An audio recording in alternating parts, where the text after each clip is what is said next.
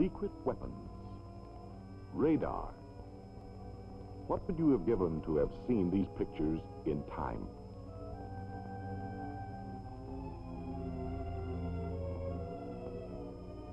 You, the world's enemies. You who destroyed the peace.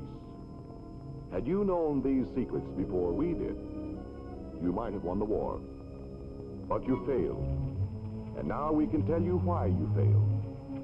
We can tell you some of the things you wanted to know. We can tell you the secret of why your destroyer Nizuki failed to return to Kura Gulf on the night of July 6, 1943. One of our ships saw you.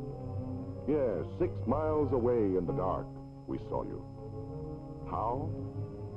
By radar. Electrical pulses transmitted with the speed of light, picking up echoes from the Nizuki. In the fire control director, men at work, watching small screens. That pip, that's your ship.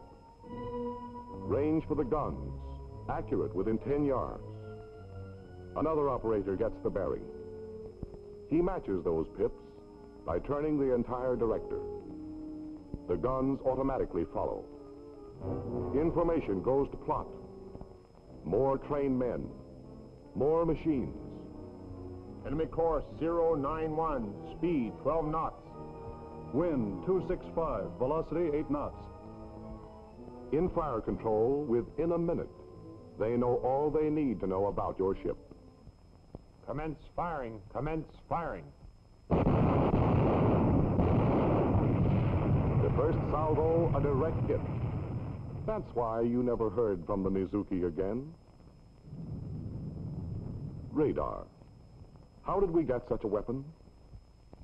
At home, we had thousands of scientists at work, our best electronics engineers, with unlimited resources, and only one objective, to develop radar superior to yours.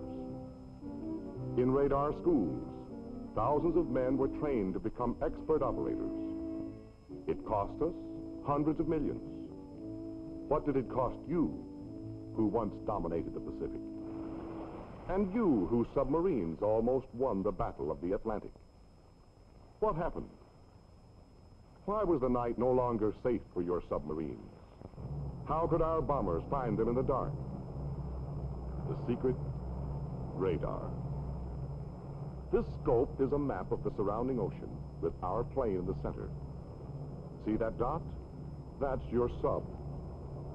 The technique is simple. The radarman sights the target, then guides the pilot in for the kill. Starboard. Steady. Starboard. 1 mile. Starboard. Starboard. At half a mile away, another secret weapon. The airborne searchlight.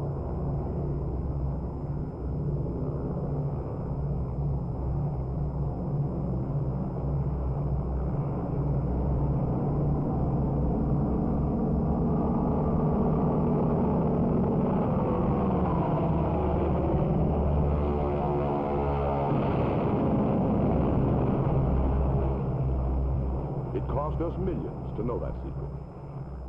What did it cost you Nazis not to know it? And we had other expensive secrets.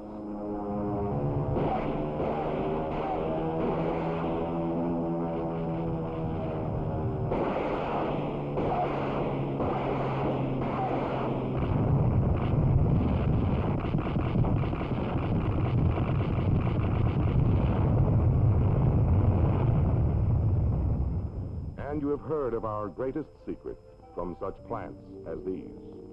At a cost of $2 billion, the atomic bomb.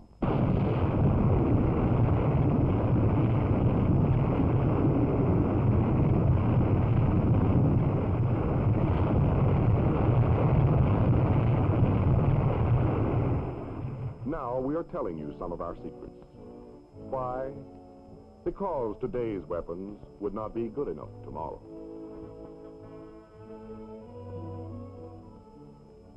Because already we're working on new uses for atomic power, on secrets. Remember, you who dream of world conquest, never again will we be caught unprepared. Remember how we united for war? We all had a part. We all contributed.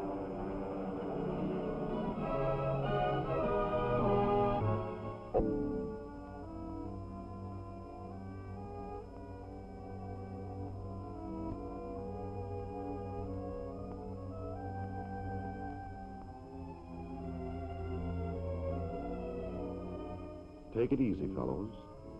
Take it easy while you can. Combat Information Center is alert. Its radars probing the darkness, ready to give early warning of any unseen enemy.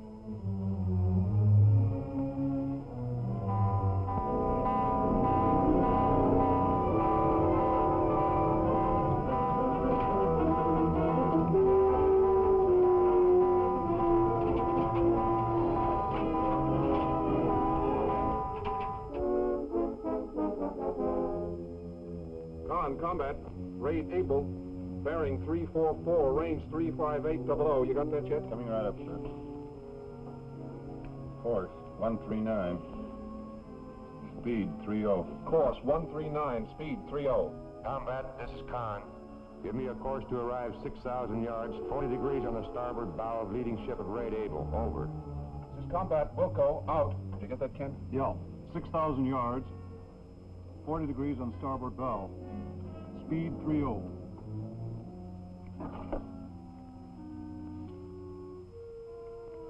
Course 005. Time 12 minutes. Khan, this is Combat. Course to attack point 005. Attack point in 12 minutes. Over. Roger. Prepare to fire 5 torpedoes, depth setting 6 feet. Action starboard. Over. This is Combat, Roger, out. Stand by for surface action. In the gun director, the fire control radar goes to work. Enemy force at 35,000 yards, bearing 344, course 139, speed 30. Fantastic. But radar tells us all this. With radar, our ships can see through smoke, through fog, through darkness. Radar puts a finger on the unseen enemy. Lets our guns reach out to destroy him before he even knows we're there.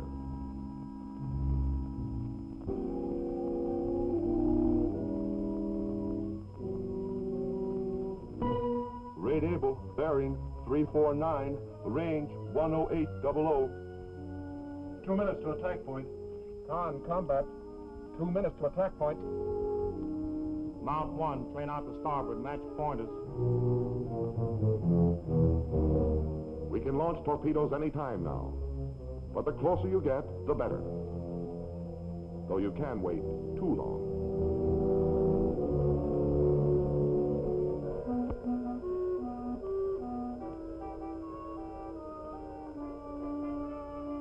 What do you make of it? Hard to tell, sir. 2 large pips and 1 smaller one. Range on the nearest large one. Control, Combat. Target able. Looks like 2 cruisers and a destroyer. Range closing.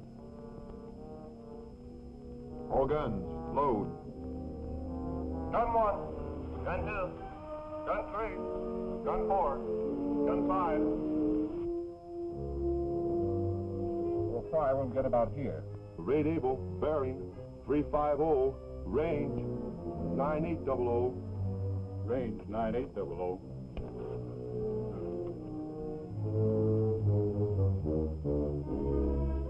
Khan, Combat. We're in effective range for intermediate speed torpedoes.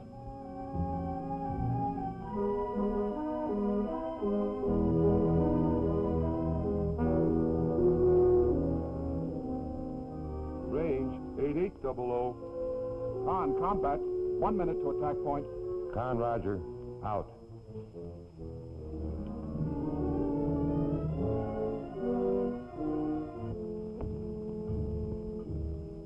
Khan, Combat. We're close enough now for high-speed torpedoes. Range 8000.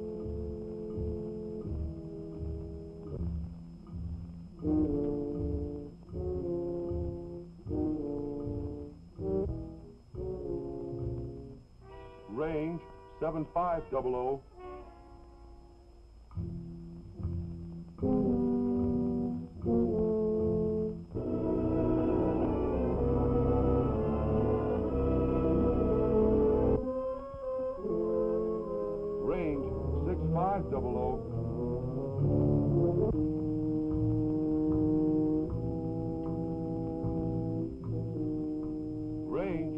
6000. Attack point, Captain. Coming left to 317. Stand by to fire.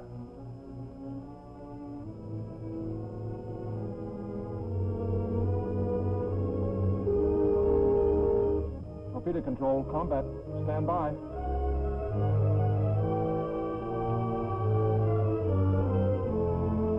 Fire one. Fire one. Fire two. Fire two. Fire three. Fire three. Fire four. Fire four. Fire five. Fire five.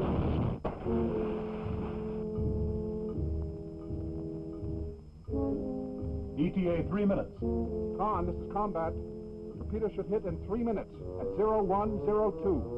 Suggest retirement course 255. Control, combat. Half salvo of torpedoes away. We're making a 180-degree turn. Action will be to port. Control high. All guns, action to port.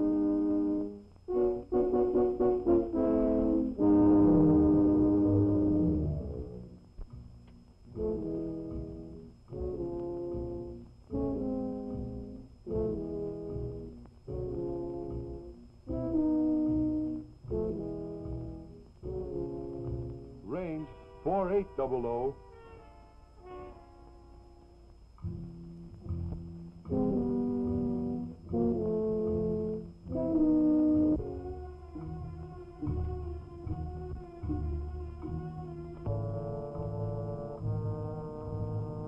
Range 4500.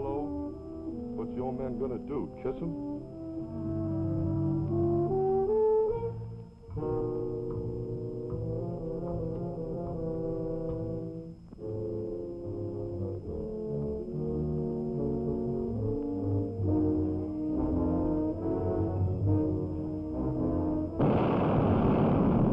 Through the fish.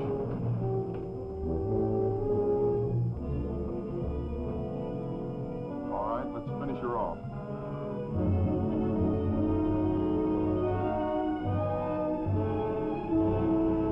Ready? Fire salvo. They're on their way. You can see the shells as they fly through space. There's the splash. In range, we're over. Down 200.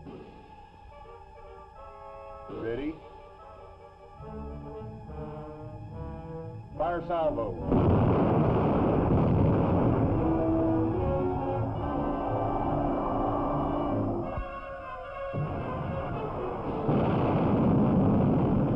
All guns, salvo fire, interval 4 seconds.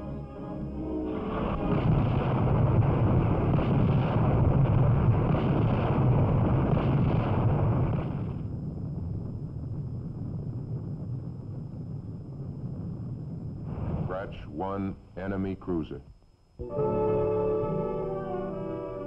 We have met the enemy, and they are ours. Our radar found them through the darkness, told us their course, their speed, their disposition. Radar guided our torpedoes, aimed our guns. Radar cost us hundreds of millions, and it was worth it.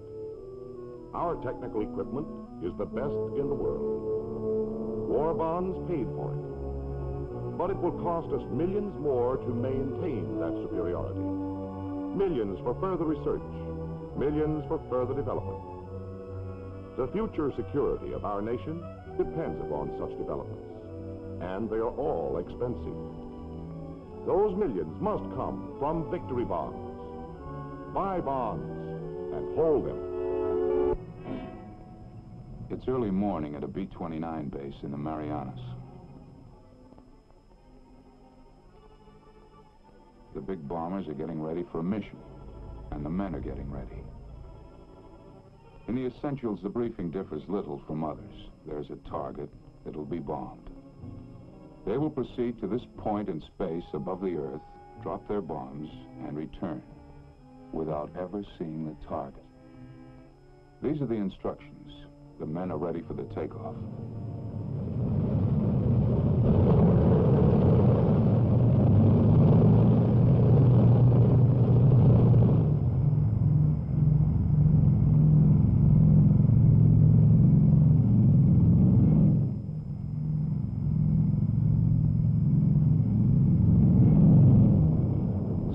Aloft. The huge armada of superforts has spanned over 1,000 miles of trackless waters.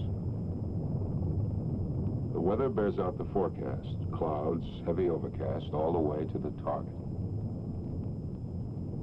At 23,000 feet, they're above it. Below and on lies the Japanese mainland, and somewhere beyond that, the target. If the enemy took comfort in the thought that the bombardier sees nothing more than this, they were living in a fool's paradise. For at a calculated instant, tons of high explosives, and yes, even the atomic bomb, would be sent away to the target, aimed by the miracle of radar. Before you now is the radar scope, a small circular screen giving X-ray-like vision to the mysterious 11th member of the crew, the radar operator. Until recently, we've known little of what he does, and even less about the instruments he uses. Basically, radar equipment consists of a radio transmitter and receiver. The transmitter sends a radio beam earthward. If it strikes water, the beam is not reflected. The receiver picks up nothing, and the scope appears dark, as it is now over the Pacific Ocean. But if the beam strikes a solid object, such as land, it's reflected and shows light on the scope. Watch. Something's coming in now at the upper left. Adjusting the receiver control sharpens the picture. There they are. 2 islands, both with mountains on them. That should make them easy to identify. According to the charts, only 2 islands of this shape and contour lie off the southern coast of Honshu. The little one, Kojima, the other, Hachijojima. 2 tiny dots on the face of the globe point the way for a cargo of destruction.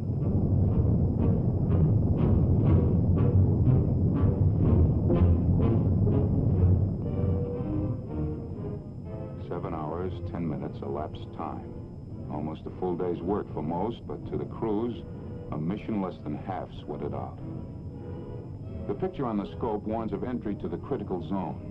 The return shows a large landmass, Japanese coast, over 100 miles of it.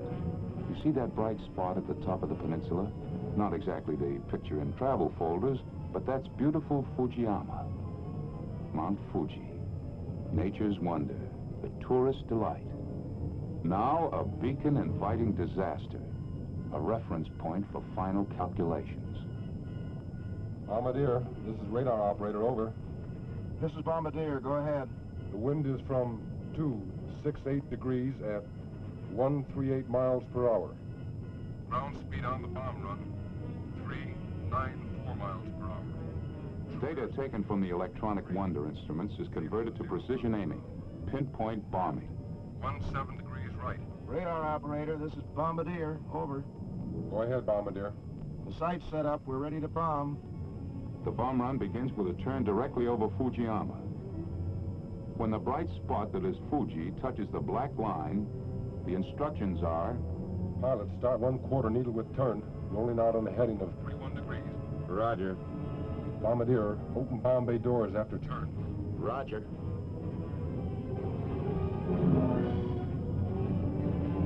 The moment for decision has arrived. The moment when the target must be singled out from hundreds of other invisible targets. Coastline with a large city. A peninsula jutting out in a bay. The city, Tokyo.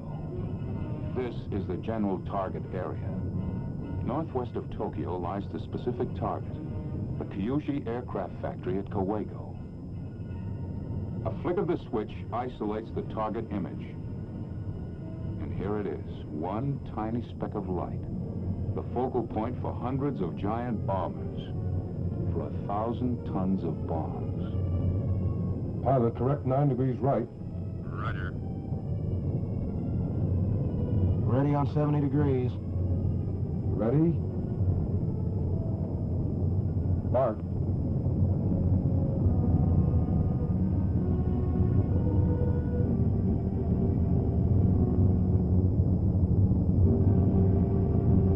Mark. At the split second before the bombs are released, the radar operator sees this. Bombs away.